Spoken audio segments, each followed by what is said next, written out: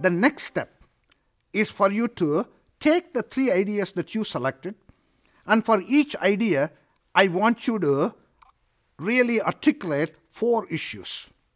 Take each idea and ask yourself 4 questions. The first question relates to the customer problem. What is the customer problem you are trying to solve? That's what I mean by customer pain points. Again, I want a problem statement, not a solution statement. Many times people mistake customer problem and they define customer problem in terms of the solution. Customer never buys a 2-inch drill.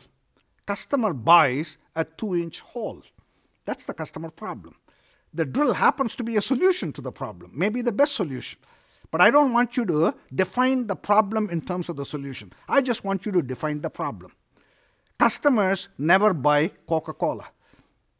Customers rent Coca-Cola to quench thirst, and quenching thirst is the customer problem. So I want you to first articulate for this box 3 idea, what is the problem that the customer is facing? Then the second question comes to the solution statement. What is the business model innovation you're going to create to solve that problem?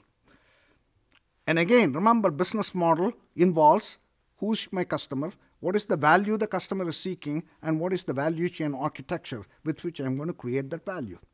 So again, think about what is your solution to that problem. How are you going to construct a new business model to solve that customer problem? So the first question is customer pain points. Second is your business model solution to that customer pain point. The third question I want you to articulate is the market attractiveness of your box 3 idea. What is the size of the addressable market? What is the price point at which this market will unlock? What is the total market size? This simply quantifies why you think this is such a big opportunity.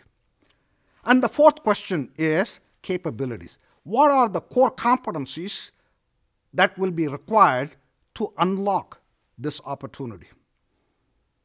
And of course, the core competencies that are required minus the core competencies that you already have will determine the new competencies you have to build.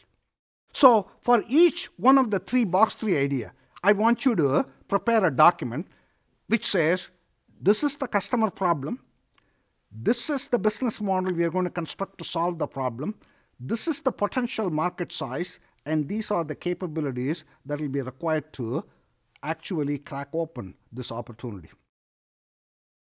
Once you have completed this, then we will describe you the next step.